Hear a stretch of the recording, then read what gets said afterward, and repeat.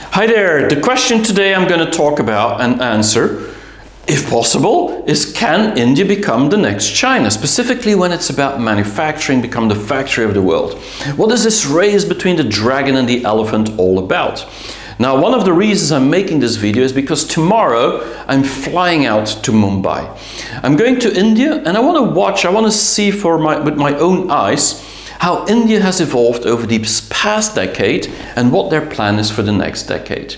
And so I'm going to share some of these insights in the future, but today I want to give a recap, a context on what I think the difference is between both countries and maybe whether India can actually catch up or even become the next China. Now, one of the things that triggered me was a news article on The Guardian from Apple that decided that within the next 3 years, by 2025, Apple would take out 25% of its production of Apple phones, Apple iPads, so the Apple products, out of China and move it to India.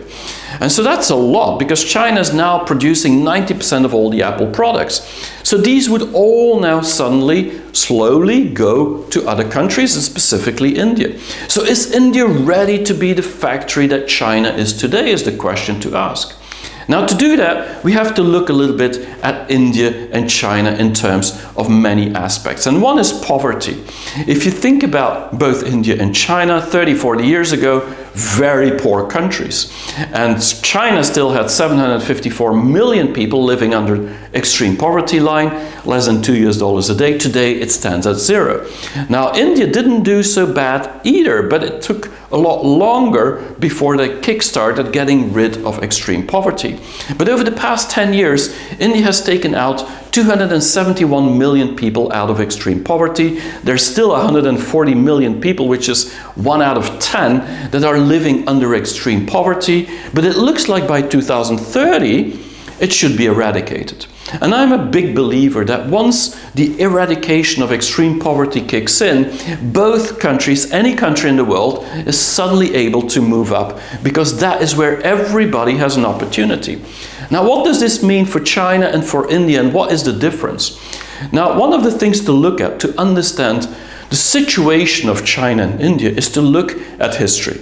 If we look at history, for 2,000 years, pretty much, China and India were the two biggest economies in the world. I mean, together they were making up almost 70% of the world's economy.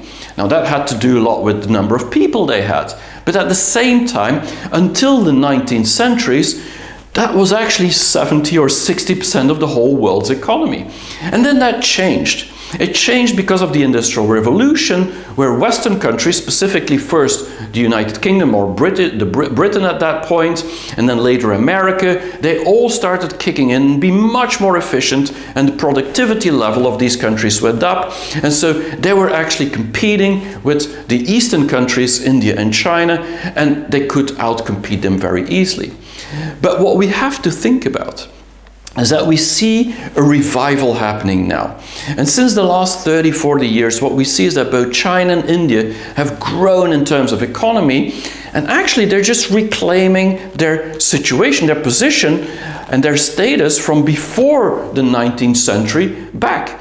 And today it's almost already 30, 40% of the world's economy, and this could end up being again 50% maybe one day. So this is where we have to look at these two countries. Now, another thing to understand in the modern history of China and India is that since the 18th century in India and the 19th century in China, the foreign interference and foreign colonization of India, for example, and concessions in China has really made a difference for the evolution of these two countries. In China, they talk about the 100 years of humiliation. Well, in India, it was a lot about taking resources out of the country for almost 200 years and not giving enough back for the country itself to develop. Now, what does this all mean? It means that these two countries, China and India, for more than 100 years, almost 200 years, have been somehow dependent on the West and could not develop from the internal. Now, that changed in the middle of the 20th century, actually almost at the same date. It's in 1947 in India, there was the Indian independence. What it meant is that for the first time they kicked the Brits out in a way, and that meant that they could look at their own development and their own country and make their own governance. And this became the biggest democracy in the world, specifically in terms of number of people. But in China was Mao Zedong in 1949, so 2 years later, that took over the control over China, the whole mainland. And basically that was the moment where Mao Zedong said, we will now be independent from the nationalists from before, but also from foreign powers. We are going to decide for ourselves. And both China and India, although they're very different governance, I mean, there's a communist party versus a democracy. If you look at these two governments, what you see is that they were looking inward. In the 50s, in the 60s, they were really trying to be self-sufficient, self-reliant, not reliant on the West, because of these 100 and 200 years of interference from the West into these two countries. They really wanted to be making their own decisions. And that kept going on in the 50s, in the 60s, but then something changed. What you saw in Asia was there were four big tigers, as we call them: Singapore, South Korea, there was Hong Kong, there was Taiwan, that were developing very, very fast. And the reason they developed faster had a lot to do with their interaction with the West, with the rest of the world, their globalized idea, the way that they did business. Their economic model was all about looking outward, not looking inward. And so both China and India were watching these four tigers develop much faster than their own countries. And so this somehow created an instance of reflection inside these countries. And specifically after Mao Zedong died, and in India it was in the 80s, you could see that they started taking the model from these four tigers. For China, it was clearly based on Singapore, and for India, they were just wanting to go and also be part of this global transformation. The big difference between those two countries is that China looked at 1.2 billion, 1.3 billion at that time, people that all had hands. And they said they can all work in the factories, we can become the factory of the world. This has to do with manufacturing, with production. They just wanted to use all these people, that biggest resource that China had, actually to become part of this global supply chain. While in India, they were looking much more at the brains. They were looking at an elite, people that really spoke very well English, people that actually could do business with the rest of the world, that could help the rest of the world to develop the things that we in Europe, in America, might not have enough people or not enough interest to do ourselves. And so India became the service industry of the world. They became the brains for developing IT, to do call centers. Everything that we wanted to outsource, we actually sent to India. But here's where the big difference lies. In China, this was a huge population that had hands. In India, it was only a small elite that actually could be part of this transformation. And although it's a lot of people, comparatively, this could not bring the country up as quick as China did. So they used a very different strategy. Now, can India follow China on the path of becoming the factory of the world and becoming the biggest economy of the world? Well, there's a few aspects. One of the things, as I just explained, is that for China it had all to do with atoms. It had to do with tangible things. It had to do with products, with building stuff, hardware. It had to do with logistics, with supply chain. This is the infrastructure that China has built over the past 30 plus years, while India was looking much more at this digital, this IT, this service industry. This was about using the brains. This wasn't about atoms. It was really about just bits and bytes. This was about data. It was about thinking in a more efficient way. And so this is a very different way of the transformation that we've seen. The problem with that is that the atoms were needed before the bits were needed, because the whole internet industry came much later than actually the production industry evolved. And so this is why China evolved faster than India, or earlier than India. What happened is that hundreds of millions of Chinese went to the factories to build the products that we love in the West, everywhere in the world. But the question we should ask ourselves is, why did China become the factory of the world and not India?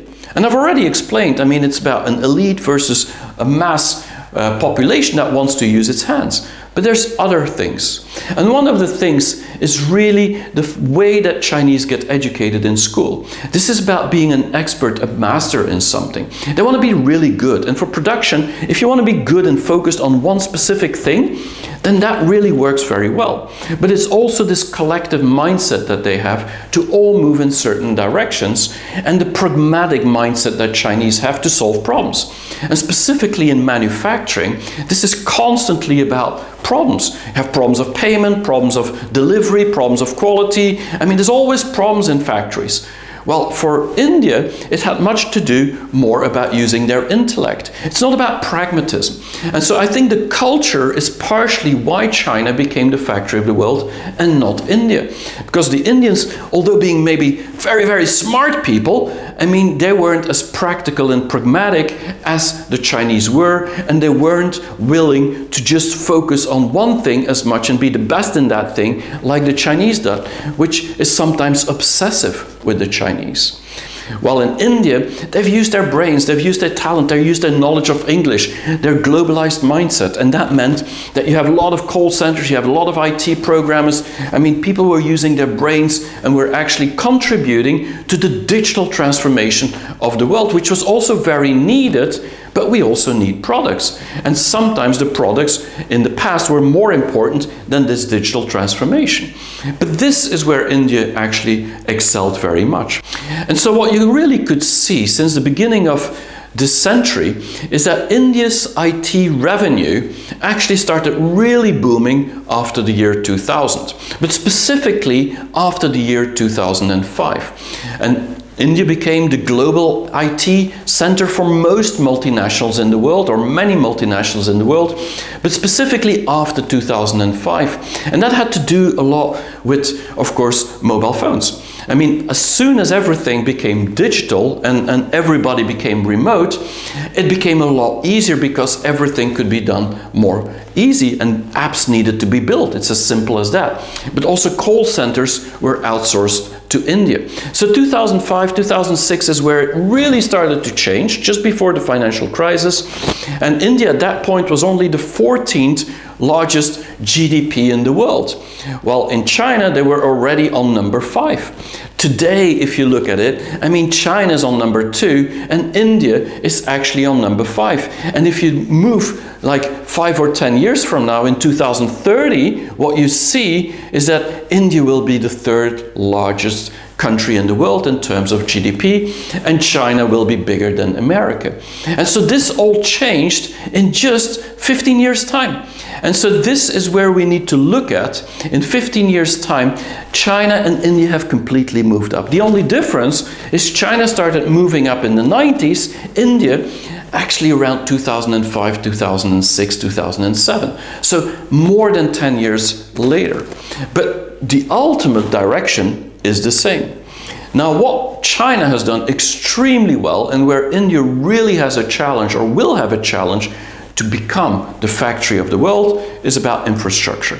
I mean, this is about logistics, about supply chain, whether it's high-speed trains, or it's deliveries, or it's roads, or it's airports, or it's harbors. I mean, China is just unbeatable.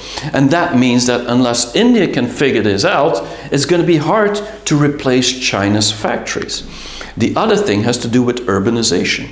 The evolution of China in terms of urbanization is a little bit different. I mean, it's quite different from India. In China, almost 2 out of 3 people now live in the big cities, or in the cities. But it's also the type of cities that is different. In India, you also have big cities. I'm going to one just tomorrow, to Mumbai. There's in Delhi, there's Bangalore. I mean, there's huge cities in India as well. But you don't have, like China, like 100+ cities with each 1 million people that are 3rd or 2nd, 3rd or 4th tier cities, which are still pretty big and which had a complete transformation and become a modern city if you compare them with 20 years ago. While in India, most of these cities have evolved much slower and not at the same scale and speed. And so this urbanization actually will be needed to create a new economy that is the biggest economy in Asia after China. Now, what we've seen if we go back 40 years, and this is interesting, is that actually India had the same GDP as China just 40 years ago in 1980 when China started to open up. Actually, in GDP per capita, India was even larger than China because India only had 784 million people and China had already 1.2 billion. And so what you see is that both in growth and GDP per capita, India was doing much better than China was 40 years ago. But they've missed completely that train, that high-speed train that China had to become a big economy in just 20 years' time. So what really happened? What we see is that in China, the GDP per capita increased 33 times, while in India, it was about 5.3 times. In Belgium, where I'm from, it's only 2.1 times. So, I mean, India did twice as well as Belgium did on average, but compared to China, it's nowhere where actually China has evolved. But we shouldn't underestimate it, because if you look at India and then you compare it with emerging countries in the world, or you compare it with other countries in Southeast Asia, in the Asia Pacific, what you see is that India actually grew 2 to 3 times faster in terms of GDP per capita than most countries in the rest of this region or emerging countries. And specifically, if you look today in the year 2022, I mean, China is at a growth maybe 3%. We will know at the end of this year. I mean, they wanted to be 5.5%, but it looks very unlikely this is going to happen. Maybe 4%, we'll see by the end of this year. But India will grow at 8%. And it looks like the next decade, India will grow at double digits compared to China, twice as much as China will. And so when China might be growing at 3 or 4% in the next 10 years, India might be growing at 6 to 8%. And so there's a big potential for India. It's like India's catching up to the growth of China, but just 10 years behind. And then if you look at purchasing power parity, which means how much money people have to spend, you already see that India in 2030 will exceed the United States. China will be twice or 3 times as big, I mean twice as big as the United States in PPP, purchasing parity. But the whole idea there is that actually this is all about quality of life. And this has to do with the middle class. Now, when we think about the middle class, China has now 230 million families, about 600 million people living in the middle class. That means that there's also still 700 million people that are poor. And so the whole idea for China going into that next 10 years is to take these people that are still poor, not extreme poor, but they're still poor, into the middle class of tomorrow. And so this is Xi Jinping's common prosperity dream. While India still needs to get all these extreme poor people out of poverty and the poor people into the middle class.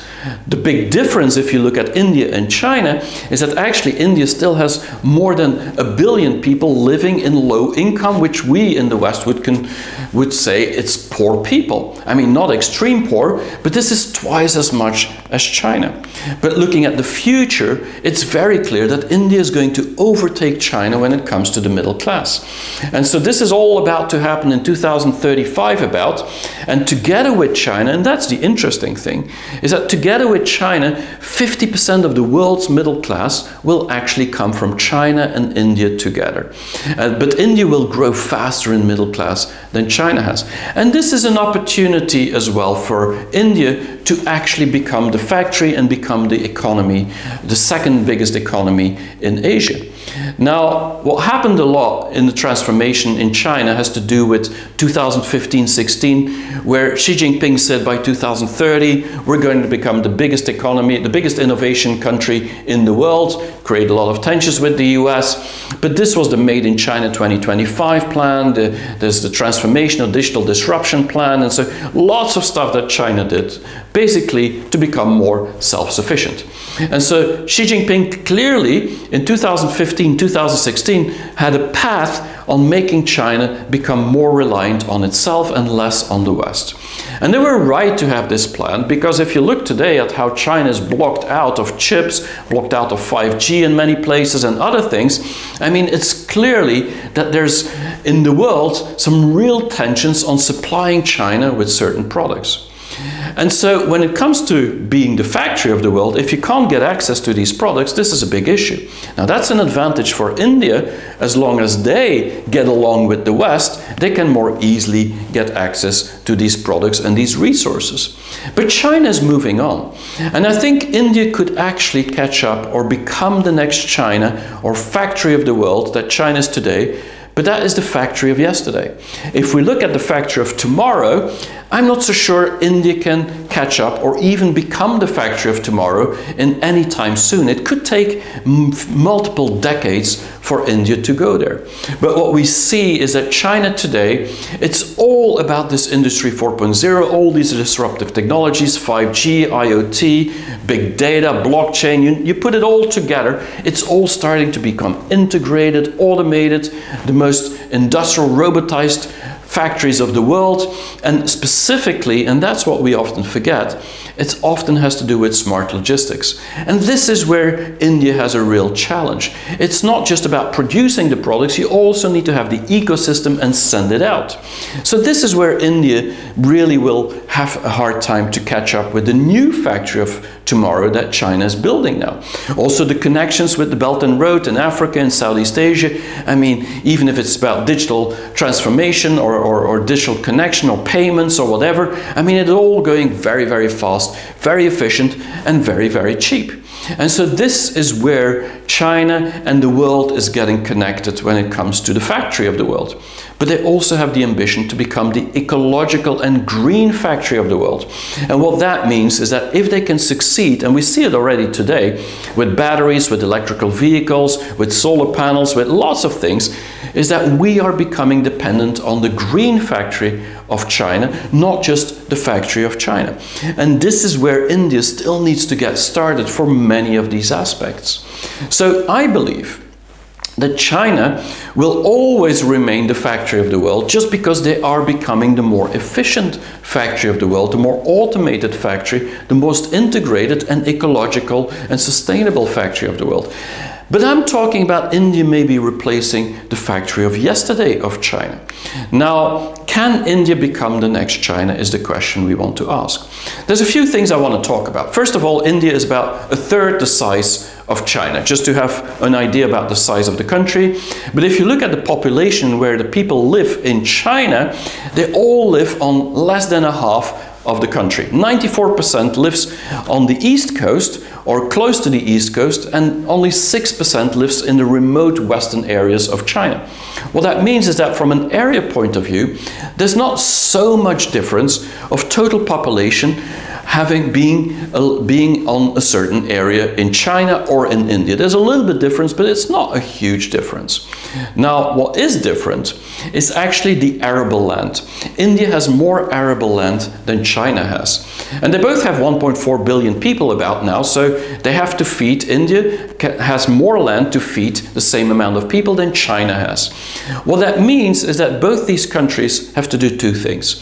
One of them is to actually import products from around the world. Now, China has the problem that a lot of countries in the rest of the world don't want to export as much anymore, and so they're looking for new partners, which is mainly the Southern Hemisphere, and of course also Russia, which is a very tough debated or a tough topic to talk about right now.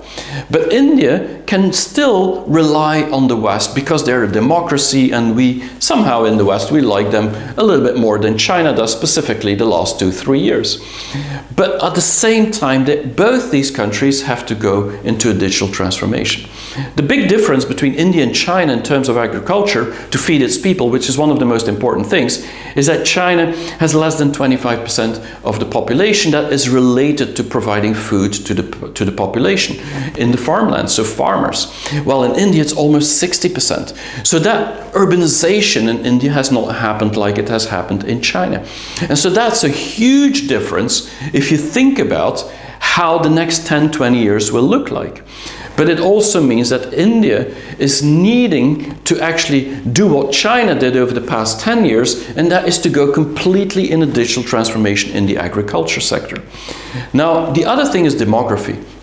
And that is a weak point of China, very clearly, where India has a real benefit. I mean, China's demography is like, there's very few children being born, just one child per family, and so people are getting older. They're getting, actually today, these days, Chinese are getting even older than many people in Europe, in European countries, and so they're getting older, they're getting richer, they're in the middle class, and there's no children being born, so they don't have the hands anymore. Of course, there's still 600 million people that are kind of in the low income, so they can still, maybe for 10, 15 years, rely on this demography, but at one point it's going to end.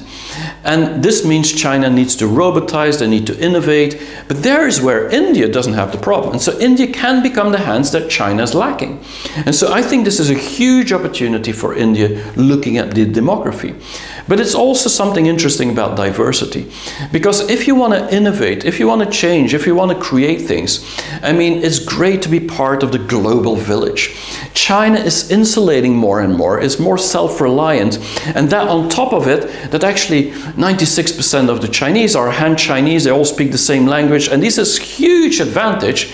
But the disadvantage is a little bit in diversity. Not that China is not a diverse country, I mean they're very diverse, but compared to India, I mean there's many more diversity, looking at religion, looking at languages, looking at backgrounds. I mean it's a very diverse country. Now that diversity in India is also a problem sometimes, or a challenge, because there's the caste system which China doesn't have. So it's good and bad in both ways. But I do believe moving into the direction of the future, where we see that actually India for the next 10, 15, 20 years has an opportunity to be stronger integrated with the world, China will be more insulated or isolated, and that actually is an opportunity for India because of its diversity and the fact that we like to work with people that speak very good English.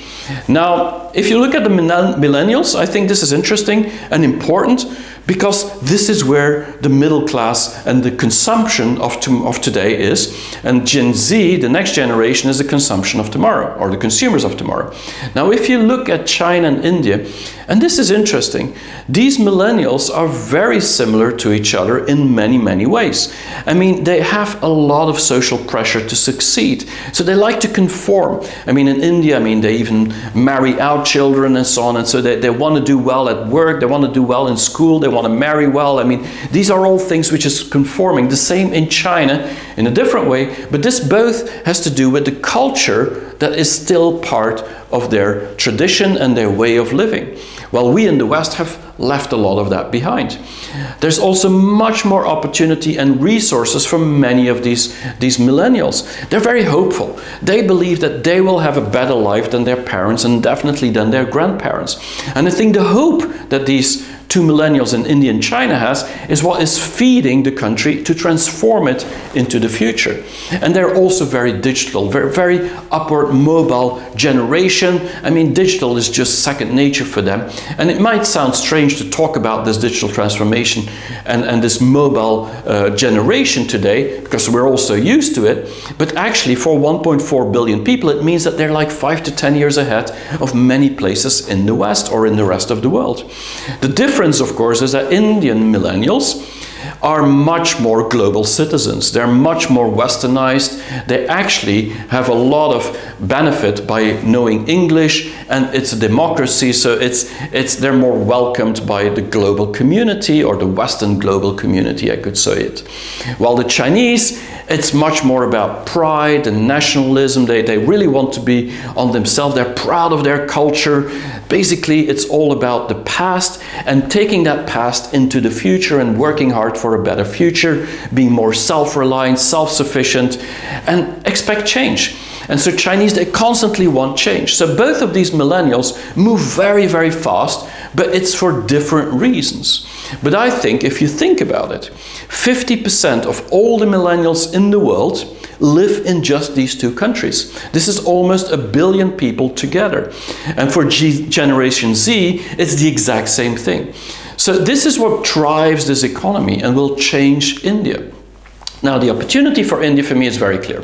I mean, if you look at countries that are now pushing China, and China pushing companies out of China, it's very clear that there's going to be a decoupling from China. What that means is that both Chinese companies and foreign companies in China are actually looking to get out of China, specifically in the low quality production areas. It could be because of pollution, because Xi Jinping wants a better environment and so they don't abide according to the regulation anymore. They're going to Vietnam, to Bangladesh, to Malaysia, to all these places. But it could also be that India is now receptive for these Chinese lower end factories. So not the smart factory of tomorrow, but everything else. The products that we love so much in the West that cost less could now be produced in Southeast Asia and in India. And this is already happening very fast. But there's also a geopolitical aspect to it, where the tensions between China and China and the US are just increasing every single day. What that means is that actually India could benefit from being neutral and actually betting on both horses and doing business with both of them and taking whatever they could eat, because when two dogs are fighting for one bone, the third one could be running off with it. And I see that India is very well positioned to be somehow the savior of the factory of tomorrow if you look at the tensions that is happening between China and the US. So there's a lot of opportunity, and I think the next decade India could have a major transformation because of that. I'm looking forward to find that out in Mumbai this week. What you also see is that India has huge challenges, and so to catch up with China, I think India needs to do some real homework or cleaning up their house, because there's a huge problems. And if there's anybody from India on my channel, I would love you to comment on this, because this is where I'm really looking at 4 main things that is holding India back. And you might have 4, or you might disagree with some of these things. Bureaucracy is a big issue in India. Most foreign companies are complaining about it, much more than about China, because in China there's also a lot of bureaucracy, but a lot of it has been digitized, and it's actually been a quite oiled machine that has been running for 1,000 years almost. While in India it's still a lot of paperwork, red tape and so on. And then you have the whole politics in India, which is very similar to places like in the United States, where actually money decides politics, and not like in China where politics decides money or drives money. So what that means is that every democratic leader that wants to get elected needs to get support, and that also means that he needs his money for his campaigns, but if he wins, then he needs to do something back for the industry or for his backers. And so this is actually a problem in making planning, specifically when you think about infrastructure, about supply chain, about big investments, long-term investments. I mean, this is not always working in India's favor, despite that democracy should actually help. It's also a situation where there's a lot of corruption in the country. Now, China has had huge problems with corruption, still today, but this is on the top agenda of Xi Jinping, and so India has not taken care of that as much as China has. And so you see a lot of protection as well, taxes that are quite high. And so it looks like India doesn't want the foreign countries to just flood it with products, flood it with services. They want to keep as self-reliant as possible, which in a way is not bad. But the problem is China's doing the same because they have to, not because they want to. China always wanted to open up as much as possible, just the world doesn't want to supply, they have to be self-sufficient.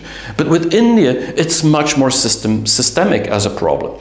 And so I believe that unless India solves these huge problems, it's going to be hard to catch up and become the factory of the world, just like China is. But one of the biggest problems is actually the inequalities. And specifically when we talk about women, this is a huge issue in India, where many women, most actually, are not included in the workforce of India. While in China, it's almost 50% of the women and the men. I mean, it's almost equal in terms of contributing to the wealth of the country. While in India, it's really very low in percentage of women that are contributing. This is cultural, this is the past. But you also see the caste system, where the lowest caste, or the untouchables like we often say, are actually very little helping to increase the wealth of the whole country. They're not included in that wealth building, in that future. They could all be going into the factories, both women and these lower castes, to build the products that we love so much everywhere else. But it's not happening because of the systemic problem. And another systemic problem in India has to do with the informal contracts and the irregular wages that they have. Basically, not like in China, they're not on fixed contracts, fixed hours, where the boss, like I used to have employees, I had to pay 44% social security. That means they get benefits, they get health care, they get pensions, and so I had to pay all this. Well, in India, most of the bosses don't pay this, which means they're actually left alone. Those people, those employees, are not able to improve their life so much, and there's a lot of risk if they fall ill or they become old. I mean, it's really the family that has to take care of it. And so this is a systemic problem. And so in order to become the factory of tomorrow, I believe India needs to fix this problem. But it looks like they want to fix it, but how fast they can fix it is the big question. Now, I believe the next 10 years, India will have huge opportunities, because I believe India is like 10 years to 15 years behind China in many of the opportunities that China had. Of course, systemic problems need to be fixed, but China also has systemic problems. Think about the debt of China, the real estate of China, and so on. But for India, I do believe if they can fix some of these systemic problems, I mean, agriculture development, and specifically technology, agri-tech, food tech, will have a huge opportunity in China. Of course, everything related with technology, because they're so good at it. Think about Web 3.0, the metaverse, think about fintech. I mean, this is where India could really lead the world. We also see health tech could actually improve a lot, specifically because the healthcare spending is going up every year, because people are getting more in the middle class, and so there's an opportunity, there's a market there, and they have smart people to develop these applications and have telemedicine, because they have the same environment as China very often. Of course, the real estate boom that will happen, we will see definitely infrastructure. It's needed for logistics, it's needed for supply chain, it's needed for getting people into urban areas. So that is something, if they don't do that fast enough, and you see it happening now, then actually it's going to be difficult to catch up with China. Automotive industry is something that I definitely see, same as China, specifically in electrical vehicles. I mean, there's a lot of people getting into the middle class, and that also means fast-moving consumer goods. And so these are like 6 industries, and there's more than that, that I believe that India could really have a complete change into the future. And many of them means that they could actually catch up with China, but maybe 10 years behind, and maybe not on the factory of tomorrow, but the factory of today. And so the whole question is, how fast will India catch up with China, or could India become the next China? And I think the places where the biggest transformation still needs to happen, but will happen, are in all the humane industries. Think about agriculture, think about healthcare, think about education. All these places where it's about people improving their lives, going from the bottom up, actually going into the middle class. I think that's where India is still lagging behind China 10, maybe 20 years. And this graph that you can see here was made in 2011, and it shows the number of years that India is behind. Now, if we would take the graph today, I mean, India has not caught up as fast as we thought, simply because China moved faster than we expected. But still, we see that in many terms, whether it's in agriculture spending, GDP per person, whether it's in internet users, I mean, millennials, all this, China has the same amount as India today. I mean, they've caught up. But when it's about industries to change people's life, I mean, they're still 10, maybe 15 years behind. But that also means there's an opportunity. And so this elephant might be catching up the dragon very quickly, or at least now that China his growth is going down and they have more problems to solve internally, actually what you could see is that India could fly away and actually go very, very fast. And so I believe India is really on a moment in time where it could go really, really fast now. The only question is, which color of the elephant do we have to watch? Because there's so many directions that it could go. But I'm actually very positive and bullish that India is at a unique time and moment to actually catch up with many places in China. The only question is, what will it mean geopolitically these days? Is it going to be an opportunity for India? Is it going to create an economic crisis worldwide? And what should we watch in general? But I'm all going to find that out in the next week, because I'm going to Mumbai and I hope one day to be able to tell you. Now, just one comment I want to make still for people who watch my videos very often. I mean, I'm traveling the world these days, and it's been very, very difficult for me to keep up with making a video every week. So I'm going to shift that to every 2 weeks, simply because it's unattainable. It's not possible anymore for me. I've been in Brazil last week, I was in Portugal, I'm flying around, and so it's very difficult to make this video, but I'm going to try and make at least 2 to 3 every month still. That's a promise I make. But I hope that one day we will all be able to figure out what the world of tomorrow looks like, and whether India can actually one day become a great partner of China and maybe together be the biggest economy of the world again, like they used to be before the 19th century. See you very soon for another episode on Pascal's China Lens.